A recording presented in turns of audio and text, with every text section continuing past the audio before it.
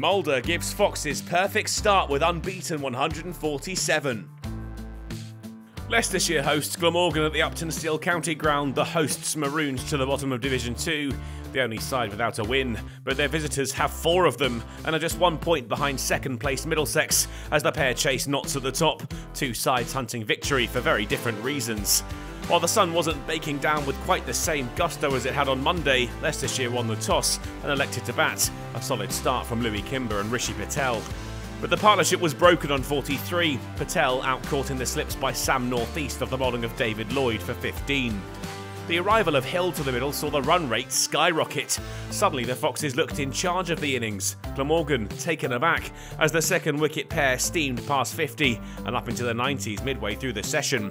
Kimber inched closer to his 50 with the single that brought up the 100.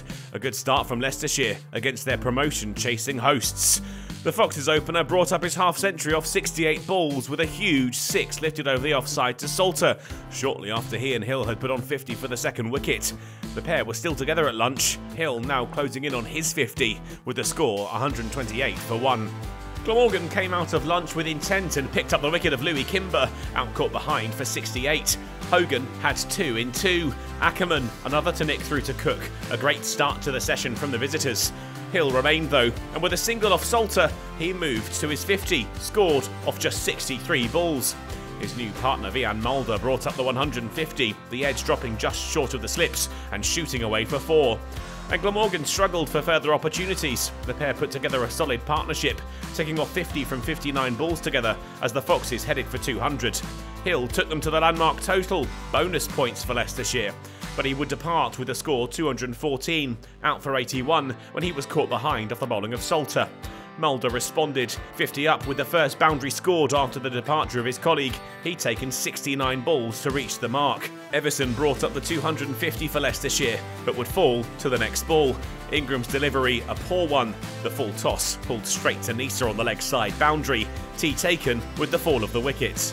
Mulder was now joined by Swindells and the pair quickly pushed the score on, Glamorgan getting a bit stuck with the 6th wicket pair. Mulder had already taken them to 300 when he skewered Salter for a 1-bounce 4. A lovely shot to take him to 100, scored off 117 balls. He was in quite some form, building on his huge knock last time out and putting Glamorgan to the sword. Swindells too was batting well, taking the value of the stands to 100 and the score past 350 when he whipped Nisa through the offside for 4.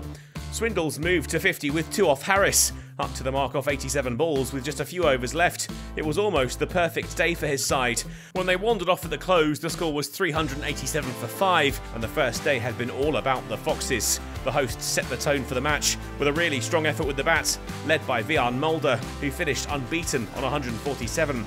He'll look to move to 150 at the start of day 2, and the Foxes will be confident of building on their strong position with the chance to put a match-winning total on the board in just the first innings.